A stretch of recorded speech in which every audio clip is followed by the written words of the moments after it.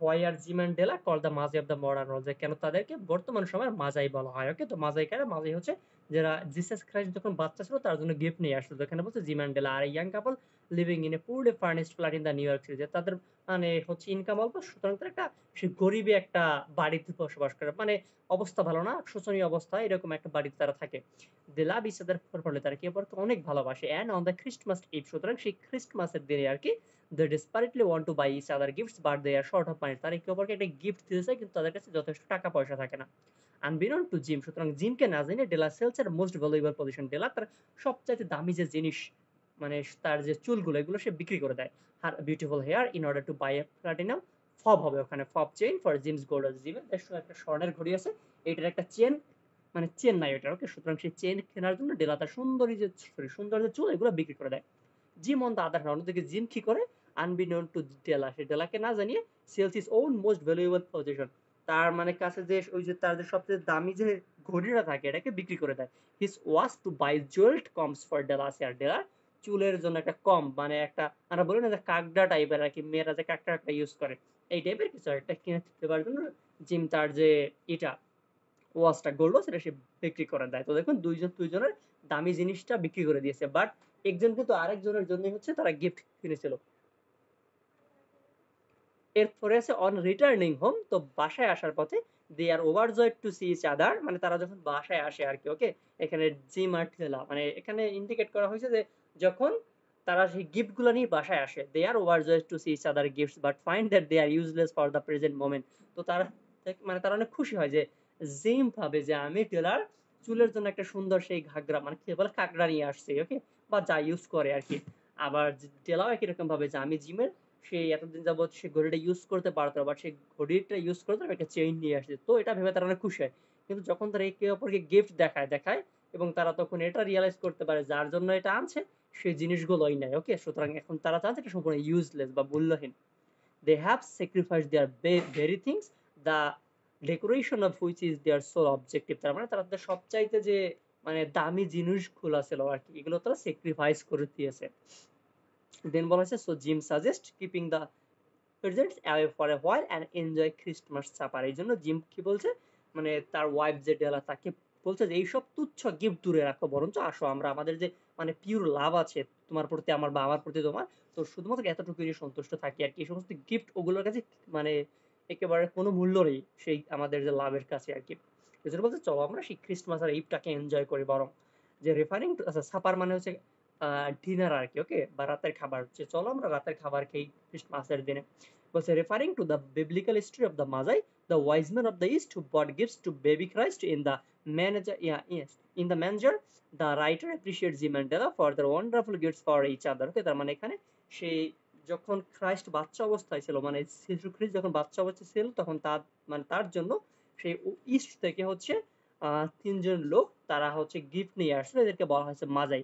একই রকম জিমার ডেলা তারা হচ্ছে বর্তমান সময়ের মাজাই, কারণ তারা তাদের সবচেয়ে দামি জিনিসটা মানে স্যাক্রিফাইস করছে তা মানে যাকে ভালোবাসে সেই লোকের জন্য একটা সুন্দর গিফট আনার জন্য আর কি। ওকে, যে by the spirit of love sacrifice and devotion to each other they may be compare to the mother, সুতরাং তাদের যে ভালোবাসা একে অপরের প্রতি বা স্যাক্রিফাইসটা বা ডিভোশন বা হচ্ছে আনুগত্যবোধ, এই জন্যই আমরা বলতে পারি তারা হচ্ছে আধুনিক সময়ের মাজাই আর কি। যে then follows in these days of spiritual crisis they are the wisest of all who give and receive gifts, so they may aptly be called the Magi of the modern world। যে বর্তমানে যে সময়টা এটা কি spiritual crisis বা মানুষের মধ্যে নৈতিকতা বা আধ্যাত্মিকতা বলতে কোনো কিছু নেই, বাট এইরকম একটা সময় এসেও তারা যে একে অপরকে কতটা ভালোবাসে সেই মাত্রাটা আমরা দেখতে পেয়েছি। এই জন্য হচ্ছে আমরা তাদেরকে সেই মাজাইয়ের সাথে কম্পেয়ার করতে পারি। এটাই হচ্ছে কেন জিমান ঠেলাকে মডার্নিজের মাজাই বলা হয়েছে। এটা কি বুঝতে পারছেন স্যার? এরপরটা দেখুন give a short description of of the flat of G Mandela, যে জি ম্যান্ডেলার যে ফ্ল্যাট আছে বা তারা যে ফ্ল্যাটে থাকে এটা সম্পর্কে শর্ট নোট লিখুন। দেখুন এটা হচ্ছে কত নাম্বার কোশ্চেন, এটা স্টাডি গাইড থেকে, স্টাডি গাইডের 4 নাম্বার কোশ্চেন দেখুন।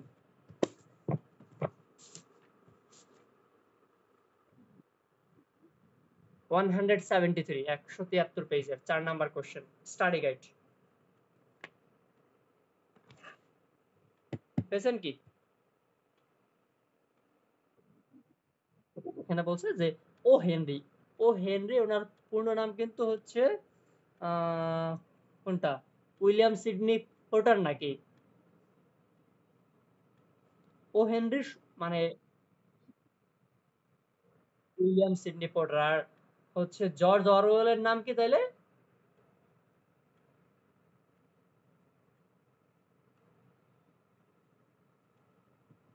মানে শুটিং অ্যান এলিফ্যান্ট যে লিখছে জর্জ অরওয়েল, তার ফুল নামটা কি? Eric Arthur bell. এগুলো একটু ভালো মতো মনে রাখিয়েন, ওকে? অনেকগুলো কিন্তু পার্টেতে দেয় বা মানে কোশ্চেন জিজ্ঞেস করে, ওকে? তারপর বলছে ও হেনরি ওয়াজ এ স্কিলফুল রাইটার, একজন দক্ষ লেখক। ইট ইজ সিন দ্যাট, এটা আমরা কি দেখতে পাই, দা author gives a short description of the flat of G Mandela at the very beginning of the story. এই স্টোরির শুরুতে জি ম্যান্ডেলা তারা যে ইসে থাকে, ফ্ল্যাটে থাকে, সেই সম্পর্কে একটা ডেসক্রিপশন দিয়েছে। The author describes that the flood did not exactly beggar description, but it certainly has the word on the lookout for the mendicancy spot। এখানে দেখুন সেন্টেন্সটা একটু টাফ, ওকে? ভেঙে ভেঙে বলতেছি। The author described that, author কি বর্ণনা করছে, the flood did not exactly beggar description, মানে এটা বর্ণনাযোগ্য না, এতটা বড় টাইপের না, মানে একটা জিনিসকে ভালো মতো রিপ্রেজেন্ট করার জন্য যে শেপ থাকে, এই ফ্ল্যাটটা ওই রকমটা না। But it certainly has the word on the look out for the মেন্ডিটেন্সি squad. কিন্তু মানে সেই জিনিসটাকে মানে ব্যাকগ্রাউন্ডটাকে রিপ্রেজেন্ট করার জন্য যতটুকু বর্ণনা করা দরকার, লেখক সেই ওয়ার্ডটুকু ইউজ করে এই ফ্ল্যাটটাকে বর্ণনা করছে আর কি। It is also described that there was a letterbox in the vestibule, sorry, a vestibule below, but no letter would go there। এরপর বলছে যে এই ফ্ল্যাটটা হচ্ছে মানে ওখানে একটা লেটার বক্স আর কি, ওকে? বা সেই মানে খাম আনা নেওয়া করা হয় এরকম একটা বক্স ওখানে ছিল, বাট এটা ব্যবহারযোগ্য না। মানে আগে একটা সময় এই বাসাটার অবস্থা ভালো ছিল যখন তাদের ভালো ইনকাম ছিল, বাট এখন যেহেতু আর ইনকাম লো হয়ে গেছে, সো এই জন্য তাদের সেই আগের যে জিনিসপত্র এগুলো আর ইউজেবল না আর কি, ওকে? বা ইউজেবল বলতে ইউজফুল না আর কি, মানে তারা ইউজ করতে পারে। যেমন এখানে একটা সেই ইসের কথা উল্লেখ করা আছে যে কি বলে, এটা হচ্ছে লেটার বক্সের কথা, যে আগে এখানে চিঠি আদান প্রদান মানে আনা নেওয়া হতো, বাট এখন আর সেটা হচ্ছে না। এরপর বলছে দেয়ার was also an electric button for calling bell. এবং আগে কি এই বাসায় একটা কলিং বেল মানে ইলেকট্রিক একটা কলিং বেল ছিল, but no mortal human being had come to bell the ring. কিন্তু এখন আর কেউ এটাকে মানে বাজানোর জন্য আসে না, বা এক কথা এটা এখন আর বাজে না, বা সেই অবস্থা নাই যাতে করে তারা ইলেকট্রিক বেল কিনে লাগাতে পারে। In fact, everywhere in the plot of Della and Jim there are indications of poverty। তার মানে এই যে যে তাদের বাড়ি সম্পর্কে যে ডেসক্রিপশনটুকু দেয়া আছে, সব জায়গায় দারিদ্রতার ছাপ বিদ্যমান আর কি, মানে তারা গরিব আর কি, এটাই বোঝানো হয়েছে। They live in a shabby apartment, একটা জীর্ণ অ্যাপার্টমেন্টে বসবাস করে। The author's description of the apartment include the word shabby, little, beggar, old, mendicancy. All of this used to describe the apartment। সেই মানে জীর্ণ, জরাজীর্ণ, ওকে? কোথায় গেল? has a the author's description of the apartment include the word shabby, little, vulgar, old, mendicancy. All of this used to describe the apartment of G. Mandela, for which they pay only 8 pound per year। ওকে? তার মানে এই যে word গুলো use করা হয়েছে, এই word গুলি দ্বারা সবই কিন্তু নেগেটিভ ওয়ার্ড। এই ওয়ার্ড গুলি দ্বারা তারা যে একটা গরিব মানে যে তারা যে কতটা গরিব বা তারা যে কতটা লোয়ার মানের একটা ফ্ল্যাটে থাকে সেটি রিপ্রেজেন্ট করছে, যে ফ্ল্যাটটার প্রতি সপ্তাহে ভাড়া হচ্ছে মাত্র 8 পাউন্ড, ওকে? এই হচ্ছে তাদের ফ্ল্যাট সম্পর্কে যে শর্ট নোট, এটা কি বুঝতে পারলেন স্যার? ওকে। এর পরের কোশ্চেনটা হচ্ছে give a description of Dallas hair, ডেলার চুল সম্পর্কে বর্ণনা দাও। এটাও দেখুন স্টাডি গাইডের 8 নাম্বার কোশ্চেন। এটা হচ্ছে 174 পেজ। পেয়েছেন কি স্যার? ওকে। তো এখানে বলা হয়েছে যে give a description of Dallas hair, যে ও Henry in the gift of the মাজাই gives a beautiful description of Dallas valuable position her hair. যেখানে ডেলার যে সুন্দর চুল সেই সম্পর্কে একটা ডেসক্রিপশন দিয়েছে। উই নো দ্যাট, আমরা কি জানি, দেয়ার apartment is rather shabby and old. তাদের যে তারা যে বাসায় মানে থাকে আর কি, অ্যাপার্টমেন্ট এটাও একটা মানে জরাজীর্ণ প্লাস হচ্ছে পুরাতন টাইপের। দেয়ার furniture and clothes indicate that they are not ইম্পোভারাইজড but close two it, okay?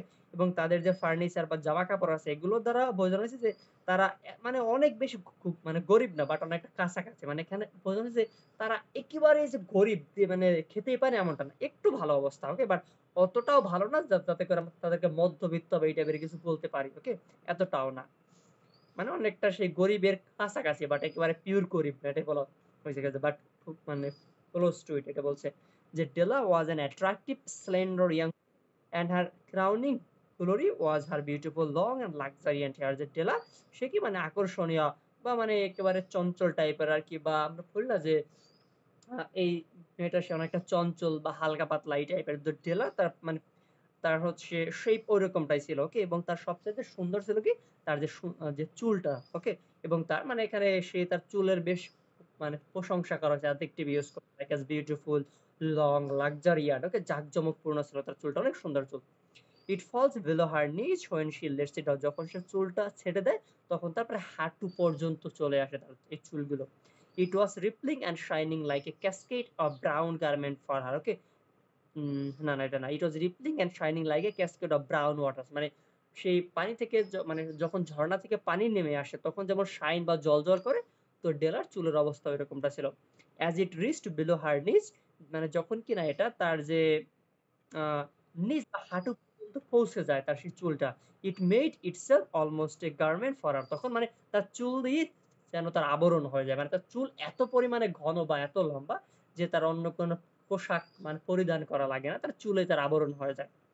Her husband gym admired her extraordinary here very much. এবং এই ডেলার যে স্বামী, ডেলার যে চুল, সুন্দর চুল, এটার অনেক প্রশংসা করে। এই হচ্ছে ডেলার চুল সম্পর্কে যে শর্ট ডেসক্রিপশনটা। এটা কি বোঝা গেল স্যার? ওকে। এরপরে হচ্ছে আছে একটা, এখান থেকে পার্ট সি এর কোশ্চেন আছে, দেখুন যে justify the title of the short story the gift of the মাজাই। এটা বোধহয় মেইন বইয়ের নাকি নাকি স্টাডি গাইড ৯ নাম্বার কোশ্চেন, ওটা আমি একটু বের করে দেখি।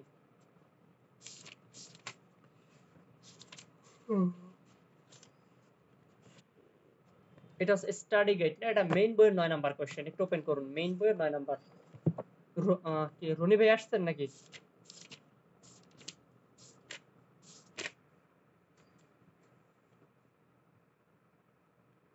আচ্ছা, প্রথম আপনি কি এটা পেয়েছেন? Justify the title of the short story the gift of the মাজাই। Main বই ১৬৪ না ১৬৮।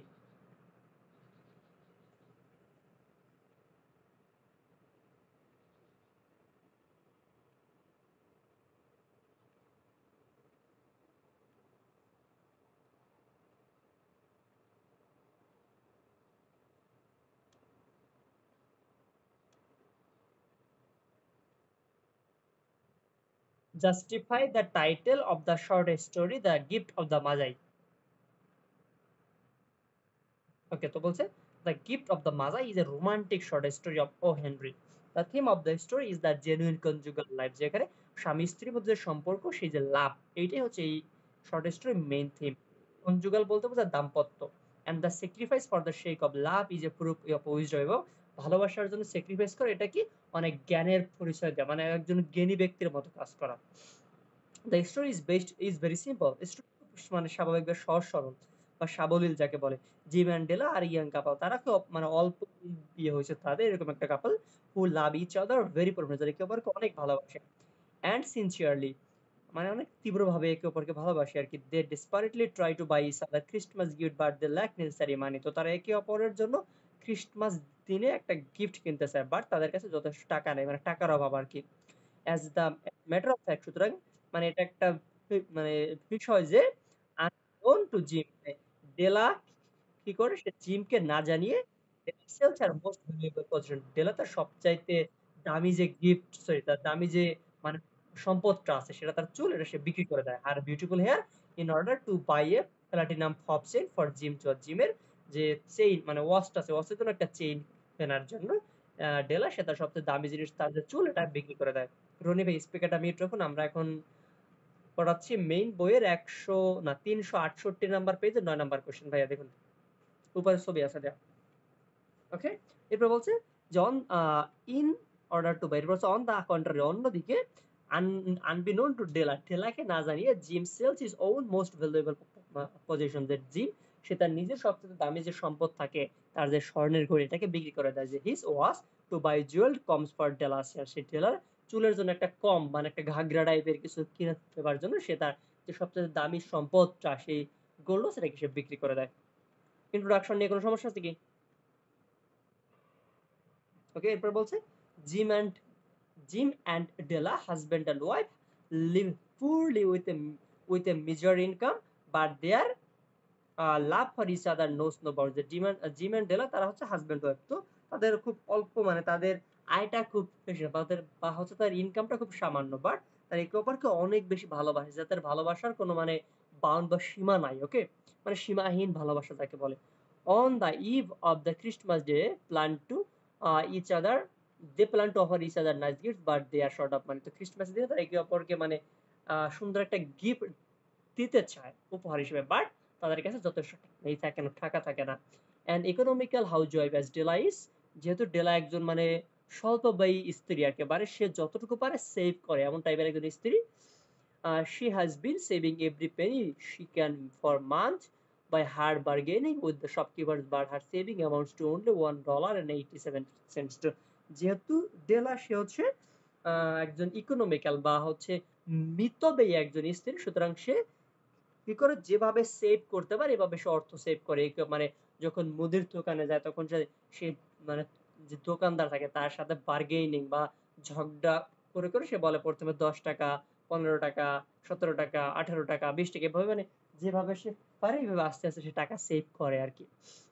কিন্তু শেষমেশ তার সেভিংটা হয় কত, মাত্র $1 আর হচ্ছে 87 Saint, an amount which is insufficient for the purchase of a gift or the of gym. ওকে, এবং হচ্ছে যে টাকাটুকু সে জমায় এটা কিন্তু জিমের জন্য একটা গিফট কেনার জন্য মানে পর্যাপ্ত না আর কি। এরপর বলছে she laments for her inability, সুতরাং সে তার যে এই অক্ষমতা এই জন্য সে মানে শোক করে বা তার খারাপ লাগে। flops down on her couch and weeps, মানে সে বসে পড়ে এবং সে ফুপিয়ে ফুপিয়ে কান্না করে। উইপ বলতে বোঝায় ফুপিয়ে ফুপিয়ে কান্না করা। বাট ফাইন্ডস নো অল্টারনেটিভ, কিন্তু তার কাছে অন্য কোনো সুযোগ থাকে না আর কি। এরপর বলছে at last she sells her beautiful hair for $20। এরপরে ওইটা আমার ওয়াইফাই চলে গেছে, ওইটা নাই। আচ্ছা রনি ভাই, এখন কি আমার কথা শোনা যায়? আমাকে একটু জানান তো, ওয়াইফাই চলে গেছে তো আমি নেট অন করলাম। ঠিক আছে, তো এরপর বলছে যে হ্যাঁ, যে at last she sells her beautiful hair, সুতরাং এরপরে মানে অন্য কোনো উপায় না দেখে যে ডেলা সে তার হাজবেন্ড যে জিম তার জন্য একটা মানে তার জন্য একটা গিফট কিনবে। এইজন্য ডেলার যে সবচেয়ে সুন্দরী চুলগুলো এগুলো বিক্রি করে দেয় কত ডলারে, for $20, $20, and purchase a platinum fob chain for Jim's gold watch, এবং জিমের সেই গোল্ড ওয়াচের জন্য একটা প্লাটিনামের ফব চেইন কিনে। ওকে, gym on the other hand, অন্যদিকে জিম কি করে, sales his watch two procure মানি। আচ্ছা, প্রকিউর শব্দ হচ্ছে জমা করা। তো জিম সে হচ্ছে তার যে গোল্ড ওয়াচ থাকে এটাকে সে টাকা জমা করার জন্য বিক্রি করে দেয়। For the purchase of a beautiful set of কম, সে মানে চুলে লাগানো যে কম থাকে আর কি। ওকে, বা সেই কি বলে ওটাকে আচ্ছা ওটাকে হচ্ছে মানে চুলের সাথে লাগিয়ে রাখে আর কি।